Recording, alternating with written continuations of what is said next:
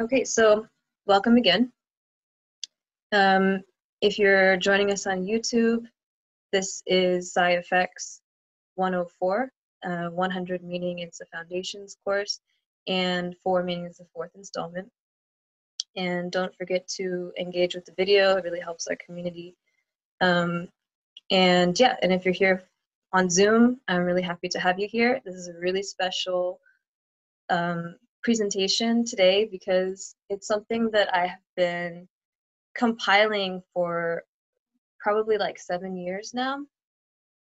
So it might be kind of a lot of information, but hopefully you will be able to digest it. And if you're here in the Zoom meeting, then we can, talk about it, take questions later. Also, if you're in Zoom, please feel free to put your questions in the chat so that we can have a record and they can all be addressed. And maybe somebody other than me who's here can actually answer that question for you.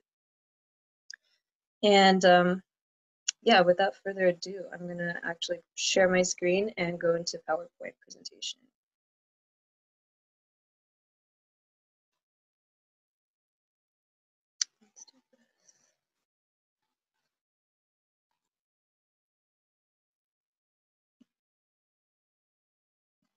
All right, so we have Wednesday, May 13th, 2020, The Third Eye. So this is a presentation that I actually first gave in 2013 as a part of a class called, it was my final project, and I asked if I could do a lecture rather than a paper because I was just swamped with all this writing I wanted to do, and I'd much rather do this orally, and wanted to be able to, provide group exercises and have sort of that more communal setting to the way I wanted to present this research. And it was for a class that was given by the Gallatin Interdisciplinary School or School of Interdisciplinary Study at New York University. The class was called The Seen and Unseen in Science. And it was taught by Professor Matt Stanley. And it was a really fascinating class. It was a lot about history of science. And I was really thankful to be able to sort of bring this topic into it because, I mean, it's so relevant, but it's also one of those kinds of things that in the institutions of science and academia, it's generally, a lot of things until very recently were very frowned upon if they had something to do with like spiritual or religious backgrounds.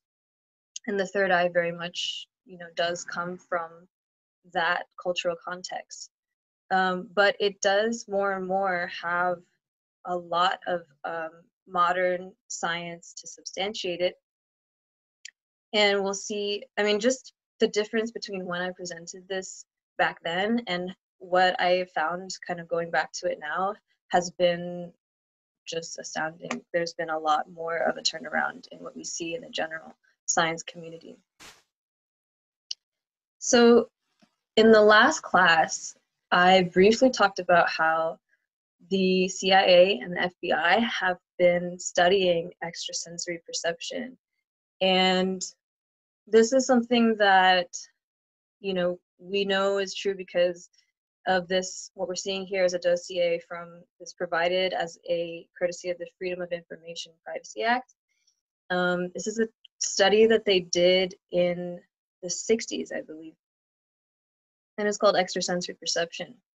So I just wanted to talk about what is in this file because it's extremely interesting. I think it's actually 1957. Okay, so right after,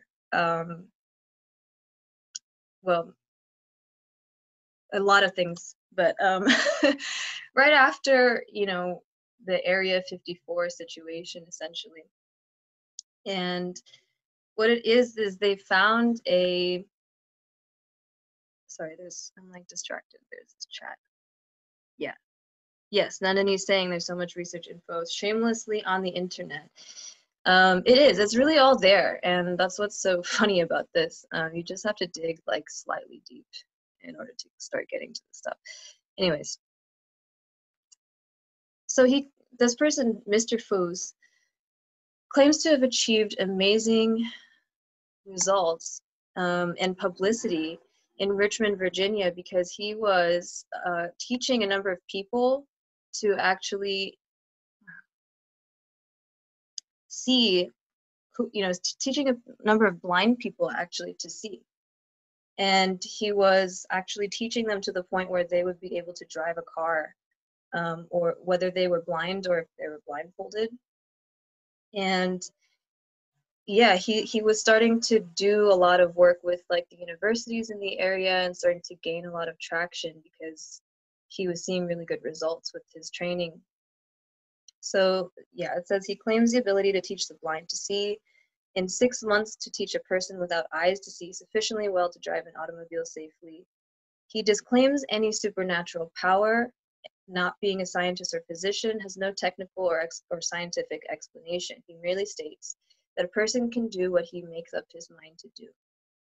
He claims to have taught not only members of his family, but approximately 25 other individuals as well, including persons completely blind, to see with 100% efficiency.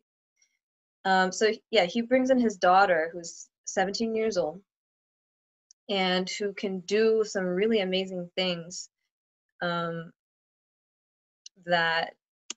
only like super psychic children in other parts of the world have been proven to be able to do. And he talks about how it's really just a matter of degree. He said, he claimed that he taught one of his students to accurately read an article completely obscured by heavy cardboard, and that teaching the ability to see beyond a solid masonry wall was merely a matter of degree. So it didn't matter how much material was actually obscuring the object from the subject. He could basically teach somebody to see something, that was like pretty much any distance or obscured by any amount or density of stuff. So he stressed that it was really crucial that he needed to individually tutor people to do this. And yeah, also that it was easier to teach people who could actually like not use their eyes rather than people who could ordinarily see and were blindfolded or something. It's a little bit more difficult that way. So those are just some key facts that we'll come back around to, which I found to be really interesting. And of course, what the Bureau was observing was that there are unlimited possibilities insofar as law enforcement and counterintelligence. You can see how they were actually intending to invade the privacy of individuals, complete and undetectable access to mail, they say, visual access to buildings, etc. So there are a lot of really interesting implications of what this would be if people were able to do this. And back then, that was not lost on these government officials.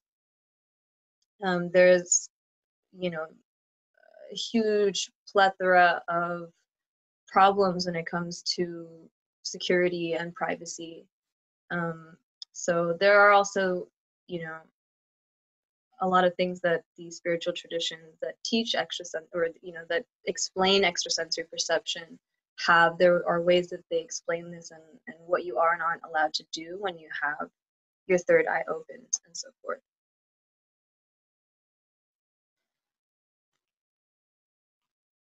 So yeah, there hasn't been that much more information released from the US government about the psi research that they've been doing, but you can see how they do have interest in this subject. They say they can't afford not to inquire into this matter more fully. So, just something to consider. So what we have here is kind of what I thought would be our most common entry points to this concept of the third eye. We usually are exposed to it through the imagery of Hinduism or Buddhism, or some kind of descendant of that. So on the left here, we have the Trimurti, which is the trinity of supreme divine beings in Hinduism. So on the left, you have Brahma, in the middle, you have Vishnu, and on the right, you have Shiva. And you can see that they all have this sort of demarcation in the middle of their forehead. And even the 4 or 5 heads of Brahma on the side, like each one of those has a third eye.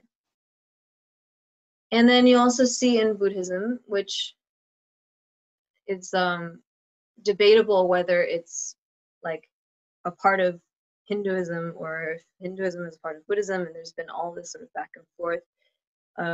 Some people do believe that Gautama Buddha or Shakyamuni Buddha, who the whole philosophy of Buddhism originates from, was actually one of the most recent incarnations of Vishnu, who is the preserver in Hinduism.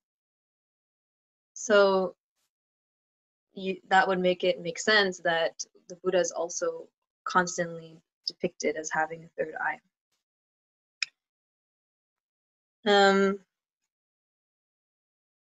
Yeah, there's a lot of back and forth about that though, because in a lot of ways, like, Buddhism was meant to right the wrongs that were seen in the ways that Hinduism was practiced at the time of the Buddha. So I feel like it was more recently that people started to then say that, like, the Buddha was, actually absorbed into the canon of Hinduism, and it's a really kind of wormhole of research you can do about the history of all these. But in any case, they all have their third eyes activated, and that's kind of where they're divine beings, and that is how we get this concept.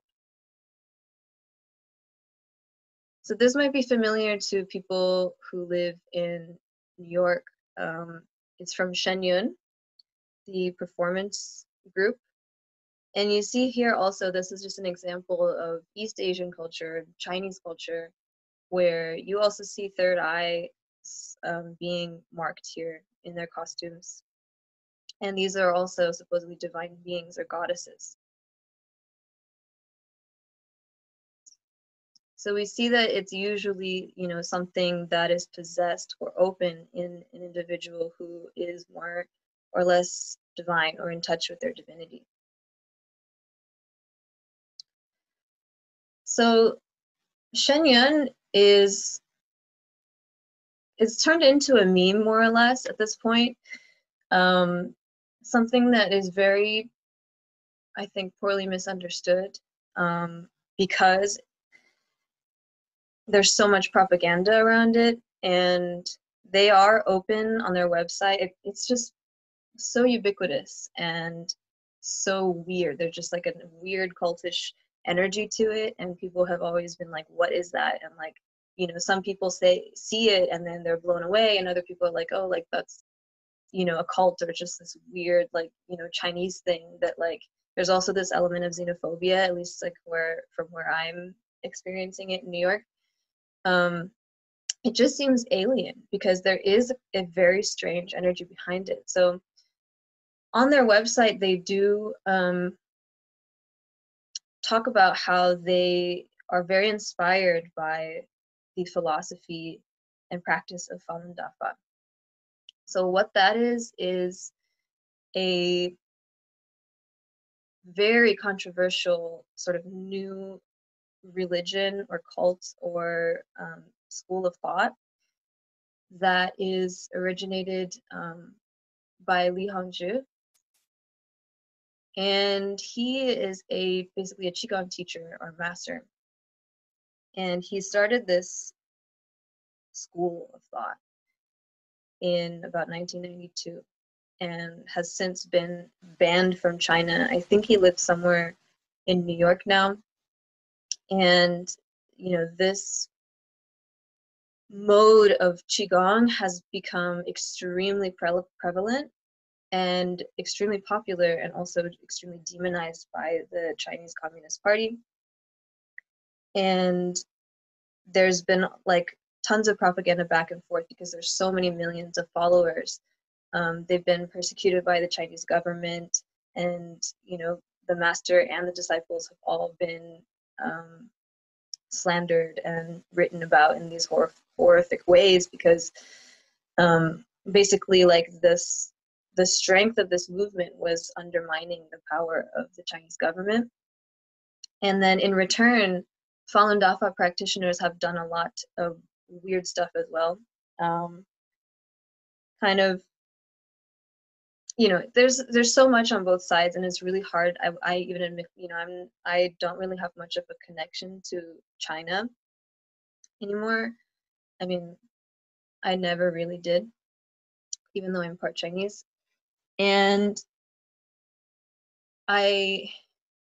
from what I can, like, from what I've gleaned from people on both sides of this, like, it's really just super hard to know what the reality is.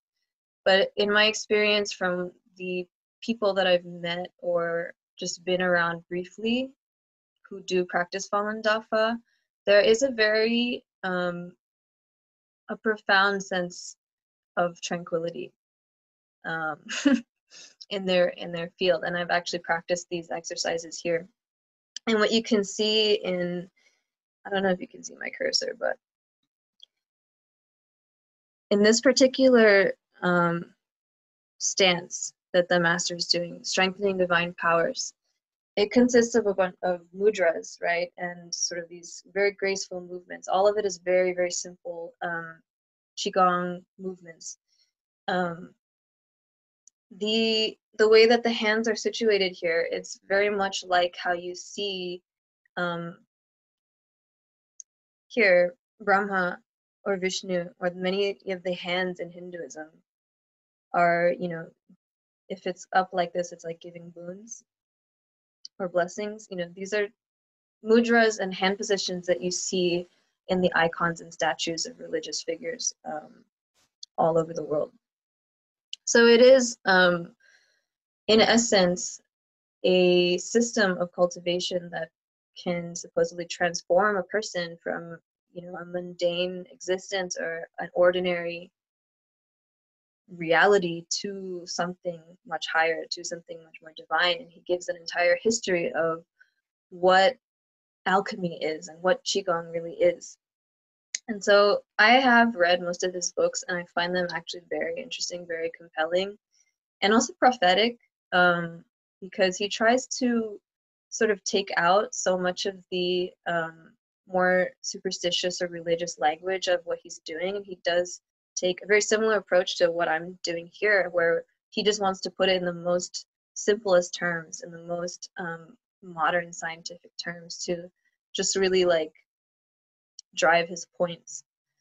So I think it's really important to do what we've been talking about in the first 3 classes, which is to really think critically and remember our dialectics. You know, there's a lot of distinctions that need to be made between the teachings of, you know, a master and the actions of his disciples, and you see that in so many different examples. The same thing with like the difference between a government and its people. You know, like, not all of us agree with what our government does or the decisions that it makes, and you know, we can't really be categorized always in the same boat. So I would say try to take everything with a grain of salt if you do more research with Falun Dafa. I think if you really go to the original text, there is a lot to learn. And if you try these exercises too, it's a very profound feeling, like, of chi sensations. Like, it will activate your energy body like no other thing I've ever done. And it'll make you really aware. It's like, I think, you know, there are so many different spiritual paths, and I think it is really important to try to commit to one as much as you can, but everyone also, you know, has different phases of learning and discovering. And the time that I spent doing these exercises and sticking to the things that he was teaching, I think put me on the fastest track that I've ever been on, as far as awareness and growing in terms of my experiential knowledge of just the different levels of existence and levels of virtue, and yeah, the ethical points of it too are really strong. But it's a very body and mind centric practice. And that's actually what I think is really special about it, because it's kind of hard to find something like that now, where we have Buddhism, you know, mostly focusing on the mental, the philosophical aspects of spirituality, and historically Hinduism, you know, before the end of the Vedas, like a lot of it was very ritualistic and very like body based, and you have things like Tantra. So you know, there's a lot of dialectic, and I think Falun Dafa does a lot to try to alternate and synthesize both sides of, you know, things like what we call the left-hand path in spirituality, which is like a path that is more focused on saving the self, and like I would say Taoism falls into that category, and then the right-hand path, which is a path that is more focused on saving others and you know, wishing liberation for all sentient beings, like we've been talking about in previous classes.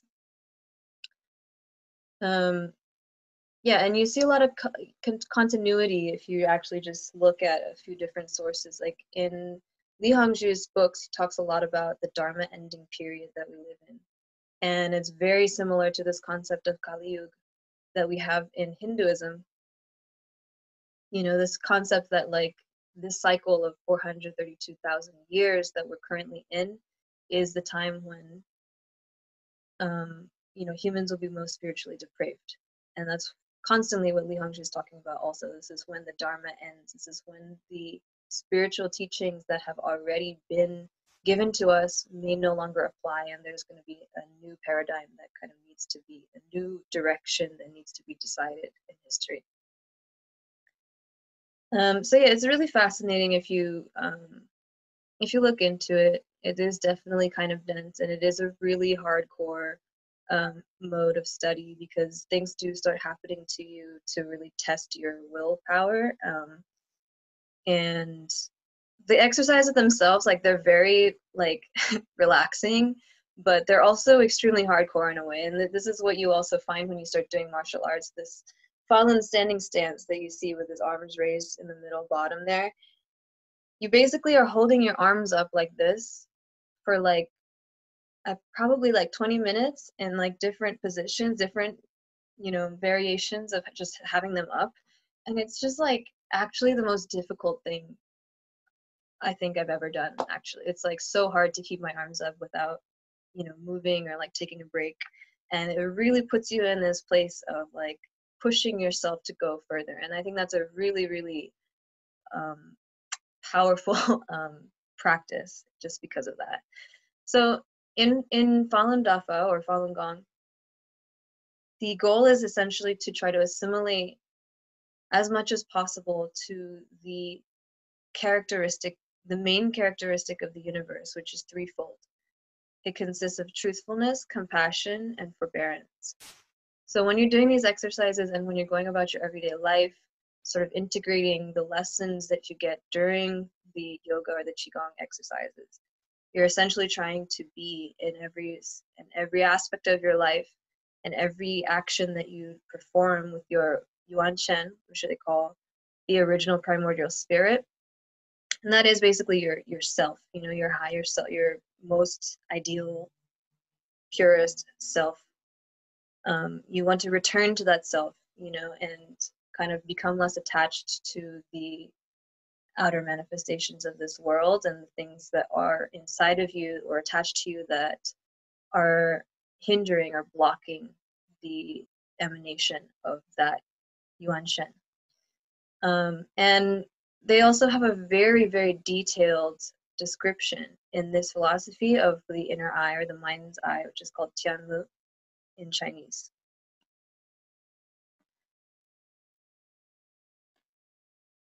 So that's why I've been talking about Falun Dafa. because I really love this description. So he says, we believe that opening the inner eye is a matter of bypassing the optic nerve and opening up a channel between the eyebrows that allows the pineal gland to see outward directly. So the medical sciences have discovered through dissection that the frontal portion of the pineal gland has the full structure of the human eye. They take it to be a vestigial eye since it grows inside the skull. Those of us engaged in spiritual practice may have reservations about that interpretation, but whatever the case, the scientists have come to understand that in the center of the cranium there is an eye. The channel that we open goes precisely to that location, so it's anatomically consistent. And this eye won't present you with the false picture of reality as our normal eyes do. It can see past the appearances of things and affairs to perceive them as they really are. Someone whose inner eye has opened at a high level can see beyond this dimension into other space-times and perceive what is invisible to ordinary people. And if the eye is at a level not that high, it may still have powers like the ability to see through walls and into the body. So that kind of harkens back to the FBI document that we were looking at before. And the fact that, you know, this person, William Fose, was able to not only do that, but teach it to almost anybody else. Because it's something that it actually is not at a very high level of attainment. Like the way that, you know, you can basically just, if you try hard enough, or if you know the right techniques, and if you can sort of scale to the degree of perceiving at that level, it's very possible for anybody to be able to see through walls. And this, you know, it's consistent with a lot of New Age ideas about astral travel and, you know, the third eye as well, because it's sort of this astral world or plane that's very much, it's not that different from ours, and it's not that hard to step into. So to continue, Buddhist thought holds that there are 5 levels of mastery in this regard, namely mastery of the naked eye, the celestial eye, the wisdom eye, the dharma eye, and the divine eye. These are the 5 major levels of the inner eye, and each is additionally divided into upper, middle, and lower levels. In Taoist thought, there are 9 times 9, or 81 levels of spiritual vision. While we will open the inner eye for all of you here, we won't open it to the plane of the celestial eye or below. The reason is that though you have begun spiritual refinement as you sit here, you have only just begun to leave your ordinary self behind and still have many worldly attachments to let go. So that's one thing that's consistent also with what I've been talking about in the other foundations courses, which is that, you know, there's a very important ethical aspect to this, and you have to really cultivate to attain a certain level of virtue and practice that sort of makes you resonate at a frequency such that when you open your third eye, you'll be able to see things that are not going to basically tempt you to do stupid things. Like you have to be trusted with, you won't be given information unless you are trusted with it, essentially. And yeah, there's a lot of different levels that you can basically see anything in the universe. And you know, the amount that you're going to be able to see, or the level of information that you're going to be able to receive once you open your third eye, is really dependent on, first of all, your master or your guides, or whoever it is that's teaching you, whether they're in the flesh or not. This is a place where you can connect to the ethers, the main organ of connection between your physical and your etheric selves, and also the non-physical entities around you.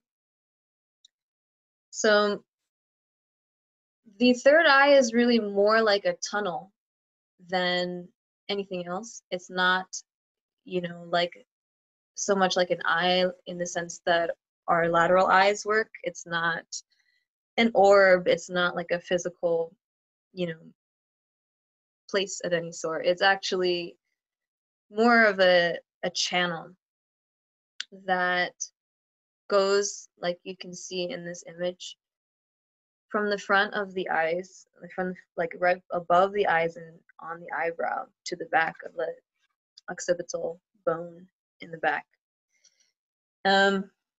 So the picture from the left is from a book about the third eye. Picture from the right is from a medical document that was released in 2014, where they pretty recently discovered that the pineal gland is responsible for determining our sleep-wake cycles, because it is directly connected through the optic nerve to the eyes, which are absorbing light. And it's pretty interesting that this came out the year that the year after I did my first presentation on this. And I was talking about how, you know, Li Hongzhi and other people already knew that the physical eyes are not responsible for creating images in our minds. It's actually the pineal gland, which receives information from the physical eyes and can also receive information when the physical eyes don't work, when that optic chiasm is not, when the optic nerve is not working, like we see in the FBI document. You can also perceive light through the forehead or through some other organ. And also, it's interesting, in the book that I talked about last time, The Body Electric, they did a study that showed that even if people were in complete darkness, it seems kind of unethical, but they put people in like a bunker with no light for, I don't know, at least weeks, maybe months, and tried to see how messed up their circadian rhythms would get. And they realized that it was also electromagnetically sealed, so there were no detectable sources of electromagnetic radiation anywhere for one group. And then for another group, they were still kind of being hit by sort of the Earth's electromagnetic field. So in the room where they were cut off from electromagnetism, that's when those people's when their circadian rhythms really got messed up. But both of them were in darkness, like they didn't actually get to see the sun, and they didn't know, it wasn't, so what it says is that it wasn't the detection of light that made their circadian rhythms go off. It was actually the electromagnetic fields. And we also know that the third eye is an organ of the subtle body, so it's a part of the chakra system that we were talking about last week.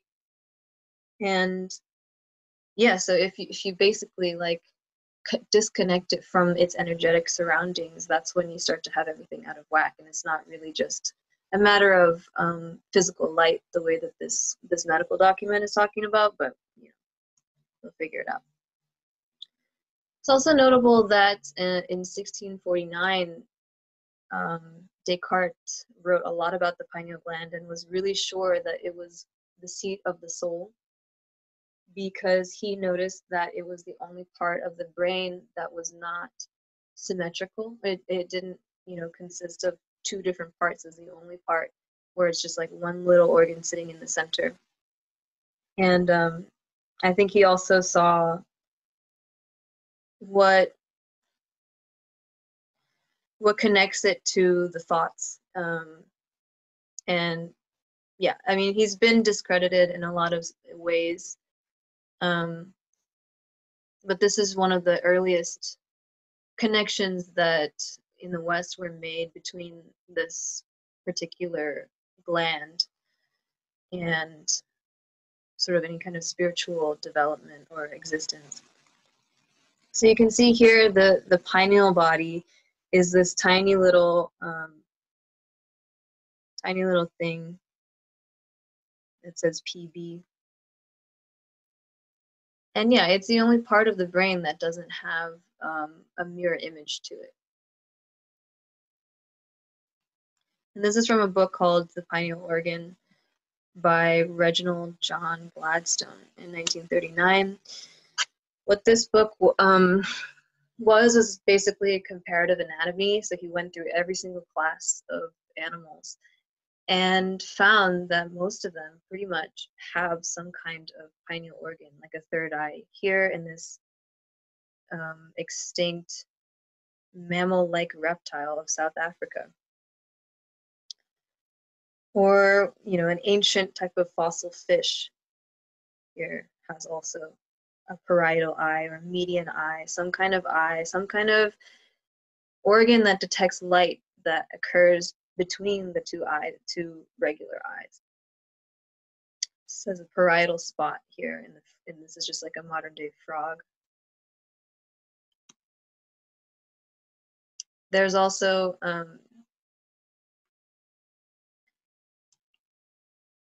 part where he talks about how there are granules of pigment that are usually surrounding the pineal organ, which we know as melanin. Melanin is also present in our eyes and in the skin of darker people. It's a dark pigment that absorbs light. And so yeah, the pineal body also in most animals has this ability to absorb light. Which brings another element to what we had talked about last week about the skin possibly being sort of an electrical conductor. And yeah, so Li Hongzhi says, when people see through their inner eye, they make use of not only a primary passageway, but also many sub-passageways. Buddhist thought holds that each pore of the body can be an eye, just as Taoist thought believes that each aperture or acupuncture point of the body can be an eye. What they mean is that this is possible without a kind of altered bodily state brought about by the way, or like a spiritual path, where one can see from anywhere in the body. So this explains why sometimes you feel like you might see something with your heart. You might feel the presence of something with, your back. You might feel tingles, somewhere, and just like there's all kinds of information basically that can travel, and imagery and perception that can happen through any part of your energy body. But the sort of central nervous system for all of that, or the central organ, where you're going to consciously make sense of any of that information, is basically located here, where we generally perceive the third eye to be. So more recently, we have a better picture of what the pineal gland actually does in, modern physiology. So it does have a lot to do with our sleep cycles, but as a driver of melatonin in the body and a driver of the endocrine system, which we didn't really know that it did before. We used to think it was the pituitary gland and the hypothalamus in the brain that did that. But it's actually the pineal gland that also controls reproductive function and sex hormones, growth and development, body temperature, blood pressure, immune system, fertility, motor activity, cancer and tumor suppression. So that means the regeneration of cells, like we were talking about with the body electric last week, longevity and anti-aging. So this sheds a lot of light on, all the connections we've been making between spirituality and life extension, immortality, and also how, the chakra system and the energy body, it's all connected. And immunity also has a lot to do with that. There's a lot of medical benefits to spirituality. Also to be noted, I think, just the metastasis of cells, the metabolic rate of cells, all of that is controlled here in the pineal gland, which is also, it coincides with the third eye. It's not exactly the same thing, but it's part of, the area where all of this is coming from.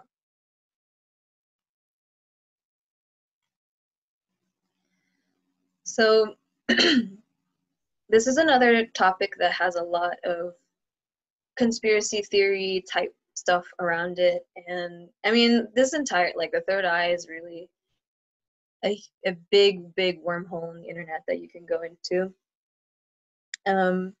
But yeah, so sex hormones tend to be in their highest production at around the age of 13 to 17, right? And this was also the age that, if we remember, Mr. William Fo's daughter Margaret was when she was able to demonstrate all of these skills. that's when we're going through puberty, when our cells are sort of at their peak of reproducing and sort of, regenerating and creating this like sexual urge and drive within us. And it's also why we have this connection between the Svadhisthana, or the second sacral chakra, and the third eye. The gut-brain connection, gut-brain axis also has a lot to do with this. So there's lots of fascinating overlays that we can think about. But one big thing that I actually have come to believe in my travels is that it's really important to decalcify the pineal gland. And after the age of 17 is when, if you look at sort of these more surgical perspectives and comparative anatomy things, that's when you start to see that the pineal gland ceases to be supple. And because it should be, there's like a blood-brain barrier there, like it needs to be suspended in cerebrospinal fluid and kind of transmitting really important hormones and chemicals and neurotransmitters, through the brain into the blood. But when it starts to calcify, it becomes hard, and that barrier becomes less permeable, and we essentially start to age, and we start to, everything like in the body starts to malfunction. And it seems to me to make a lot of sense. I don't really get why people are so dubious about this, because it to me makes perfect sense. Calcification of the pineal gland, this happens mostly because of calcified fluoride that enters through the mouth. If you can see here, the mouth and the pineal gland are extremely close in proximity. And the tissue that is between them is extremely soft. Okay, so a lot of chemicals that go through the mouth cavity are definitely, in one way or another reaching the brain and reaching the pineal gland. And it's just proven, like there's just so many places to read this, that fluoride is one of the main things that sort of turns into the calcification around the pineal gland. So for me, I think as I've been working on my psychic abilities, etc., I think I've seen actual improvement from cutting out things like fluoridated toothpaste, drinking water that's less fluoridated, and we're lucky in New York City that we have some of the lowest amounts of fluoride in our water. But if you go to other places in the United States, they fluoridated the water sometime in the 60s to, supposedly like prevent cavities. And, the dental industry generally tends to hold that fluoride is, important in calcifying the enamel of the teeth, to create, stronger enamel and to kind of fight against cavities. And it's true. It actually is good for your teeth in that way, but imagine what it's doing to the other tissues in your body, and it does, make things harder, which is not always the best thing, depending on which organ you're talking about. And there are also ways to prevent cavities, like just having good dental hygiene and changing your diet. It's like, I'm just saying this because I come from a family of dentists, and I've always kind of hated being treated with fluoride or any kind of, things that I felt were invasive. But there are ways around using fluoride, and a lot of dentistry can actually be avoided. And if we really thought about how much sugar we were eating, and if our diets weren't the way that they were, if our food industry wasn't the way that it was, I think people's dental health would be such that we didn't need fluoride in the water. And I think there is another reason why, connected to the pineal gland and connected to, this organ being such a delicate place and such a spiritual location in the body, the seat of the soul, supposedly. There are reasons regarding that. as to why we are fluoridating our water and insisting that people use fluoride toothpaste. And what else? The pineal gland is also purported, I mean, it's really weird. You can't find anything anywhere that says that it definitely produces DMT, but it's very much associated with DMT. And it's very active during DMT trips, whether they are, you know, induced via psychedelic administration of DMT, or whether they are occurring naturally during like a near-death experience or an out-of-body experience. You know, I'm sure everybody's heard of this before. We can have these lifetimes long forays into some, you know, alternate world, alternate dimension, and it could just be within like 5 minutes of our waking life, and that's like the time that you were out after doing DMT or ayahuasca, or that's the time that you were, you know, declared dead during some kind of medical emergency, and then you might, you know, come back. And people report all kinds of really fascinating experiences in these states. And yeah, people say that the relationship between DMT and the pineal gland is that the chemical structure of DMT is very similar to serotonin, and it's able to pass the blood-brain barrier, unlike serotonin. I might be getting some of these details backwards, but there's a lot that you can look at there. And yeah, you also see this kind of compound eye thing, like there's just eyes everywhere. You know, his skin is kind of looking very permeable, barely there.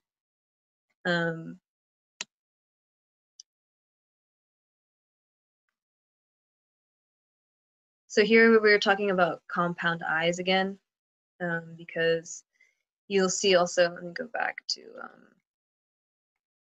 Tathagata Buddha, or Siddhartha, or Sakyamuni, or Gautama Buddha here on the right, often depicted with all these little beads, like curls on all over his head. And some people say that, you know, it might just be like the look of some curly hair, but I think that there's generally also another significance to it that has to do with the third eye and some of these more advanced developments of the third eye that you can find if you dig pretty deep. So yeah, Li Hongzhi says, a person can also develop a type of eye that resembles a compound eye. A large eye that spans the top half of the face can develop with countless smaller eyes within it. And some divine ones who have reached very high planes have developed so many eyes that they are all throughout their faces. All of these eyes will see via the one larger eye, and anything that is willed can be seen. All planes of existence can be seen with one look through this eye. The zoologists and entomologists who research flies have found through microscopy that flies have large eyes that are made up of countless smaller ones, and these are referred to as compound eyes. Something like this may come about when someone achieves an extremely high level of spiritual attainment, but it must be a level far surpassing that of Tathagata. And Tathagata is the level that Sakyamuni was said to have attained. Regular people won't be able to see these eyes, however, and nor will the typical practitioner be able to. Everything here will appear as normal, for the eyes are in another dimension. This should offer a sense for what happens when higher levels or other dimensions are broken through to. So yeah, it's really fascinating, and bees also have this type of eye, which is part of the book, The Pineal Organ, because you really dissected so many different types of animals and insects. And this is, yeah, just a picture of the anatomy of how these compound eyes work for bees.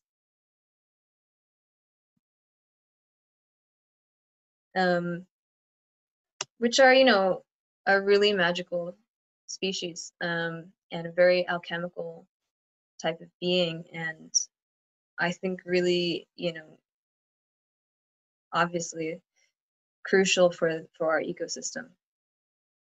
and very close to God, honestly. So this is from Awakening the Third Eye, and it's a exercise that I think we can do once we are in our group session. But I'll just say before we end our, how do I go back? Stop share.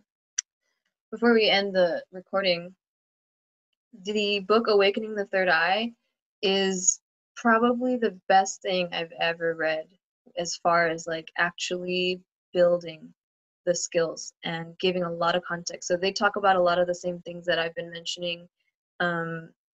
The Nadi system from Ayurveda and the meridian system from Chinese medicine, and a few other things as well. They really have surveyed so many different types of sources and come up with a really nice, really objective system and exercises, like a manual for how to open your third eye. And I really recommend it. It's on that page on the Pfx info. It's called Awakening the Third Eye by Samuel Sagan. You can download it. It's searchable. It's got a table of contents with links. Like, it's a really, really great PDF. And I found it for free from the Claire Vision Institute. And similarly, all of Li Hongzhu's books are free on the internet too. You'll find the link there.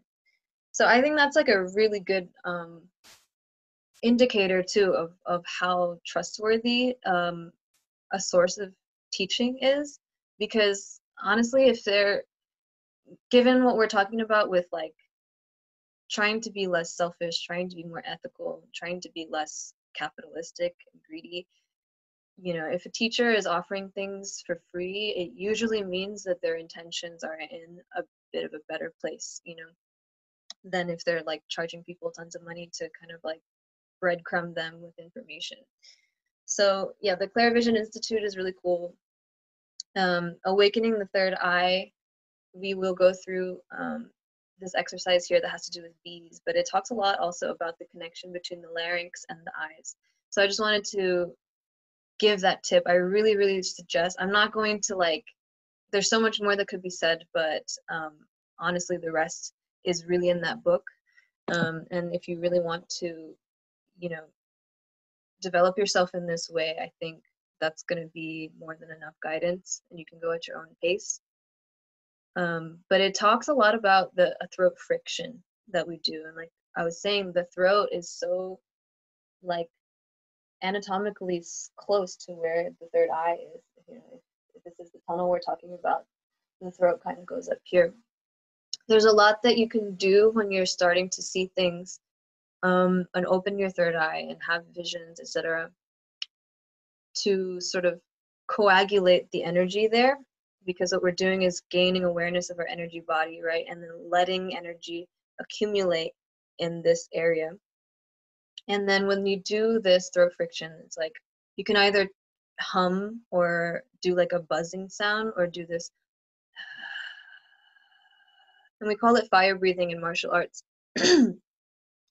It's just a way to create a vibration that strengthens the subtle vibrations that are happening and sort of stabilizes whatever images you might be seeing. It helps you focus your mind, because you know, you just have more of like an auditory point that you can focus on, so that you don't get distracted, because it can really, the things that you will see in that astral space are very delicate, and